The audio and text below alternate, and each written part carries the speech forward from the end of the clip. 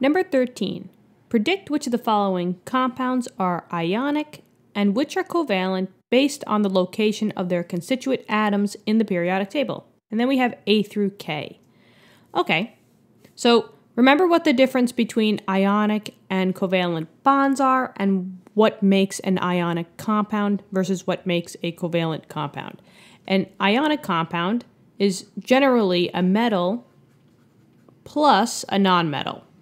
So in my periodic table down below, my metals are in yellow and my nonmetals are in blue. If there comes a point in time when they're talking about metalloids, then we'll get to that. But for now, ionic compounds are between metals and nonmetals.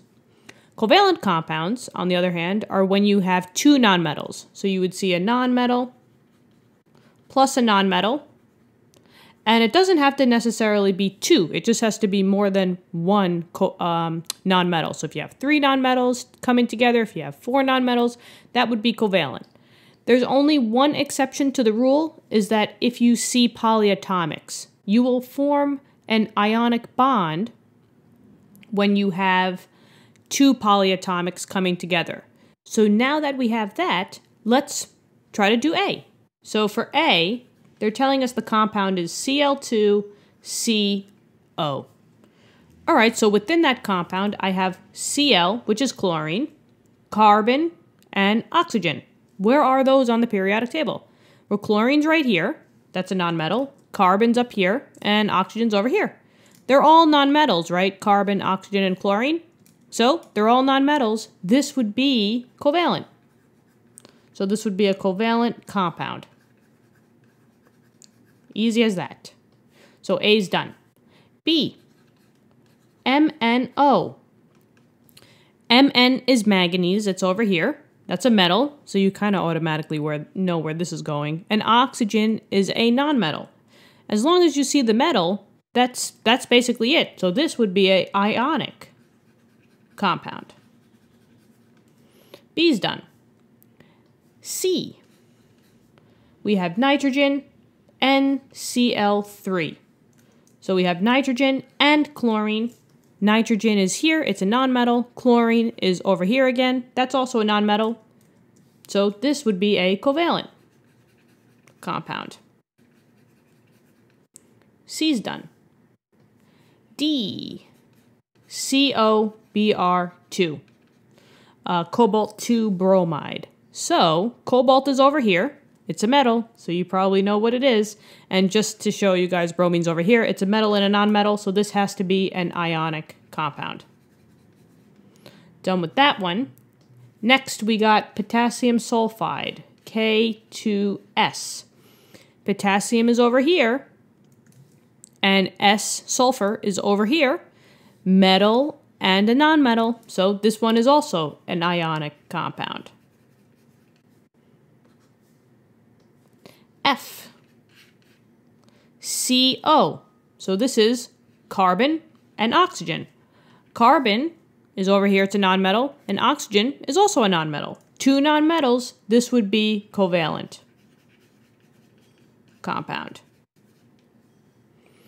Let's see, where can I go from here? I guess we could go down here. So we got G, CaF2, calcium fluoride. Calcium is a metal, it's over here, and fluorine is all the way over here. So we have a metal and a nonmetal. This has to be ionic. This would be an ionic compound. H, we'll put that one up here. Hi, HI. So hydrogen, even though usually hydrogen's over here, remember that's the only nonmetal that's in this category. So hydrogen is a nonmetal, and so is iodine. So two nonmetals, this would be covalent. This would be a covalent compound. I, calcium oxide. Calcium is a metal, it's over here, and oxygen is also a metal. Oxygen is a nonmetal. So calcium and oxygen, metal, nonmetal, this would be ionic. J. Let's see, where can I put J? I guess I'll put J up here. IBr. So we have iodine and bromine.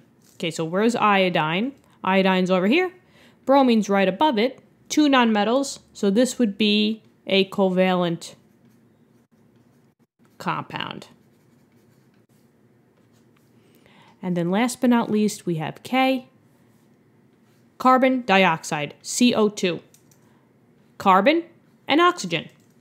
Carbon's over here, oxygen's over here. They're both nonmetals, so this would be covalent. So this would be a covalent compound. And that's it. So all you had to do with this one was just know that ionic compounds are a metal and a nonmetal. Covalent are two or more nonmetals coming together. And that checks number 13 off. Guys, thanks so much for tuning in. Hopefully this helped. If it did, hit the like button. And if you want to subscribe to the channel, go right ahead. I wouldn't mind. Thank you so much for coming here. Hopefully we guys are helping you in the most efficient way. I'll see you guys all in the next question. Bye-bye.